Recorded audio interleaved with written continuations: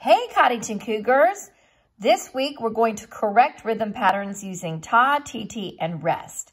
So when you're looking at your Google Slides in your assignment, after you use the practice assignment slides, you will see these slides and you will have to correct them. So there are 4 beats in a group for this assignment. The quarter note ta equals 1 beat. The TT eighth notes equals 1 beat. The ta rest equals 1 beat. And the ta half note equals 2 beats. And as you can see, ta, TT, rest, ta, half notes. And how many beats or how many lines? So ta would be 1 line, TT 1 line, rest 1 line, ta, 2 lines. Then you will see examples of correct rhythm examples of ta, TT, ta, or rest. You notice the first line is ta, ta, rest.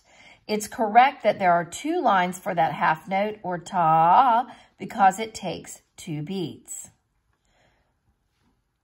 Click on the note and drag to correct the rhythm pattern. You should be able to click on whatever note you want to change to make it the correct rhythm. So you'll click and drag whichever note you need to change in that line. One example may have a note crossing from the bottom to the top line. So you're going to click and drag the note wherever it goes, and I'm trying to do this one-handed. You'll click and drag. Whichever note in the top line needs to move, click and drag whatever note in the bottom line needs to move.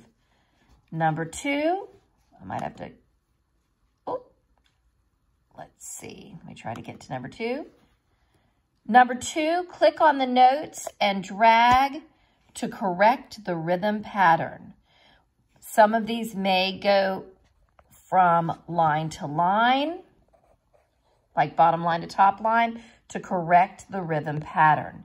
So I want you to look at the correct examples to see that ta or rest fits on 1 line, ta takes up 2 lines. You can see that here. And then on the last 2 slides, click on the note and drag to correct the rhythm pattern. All right, have a great week.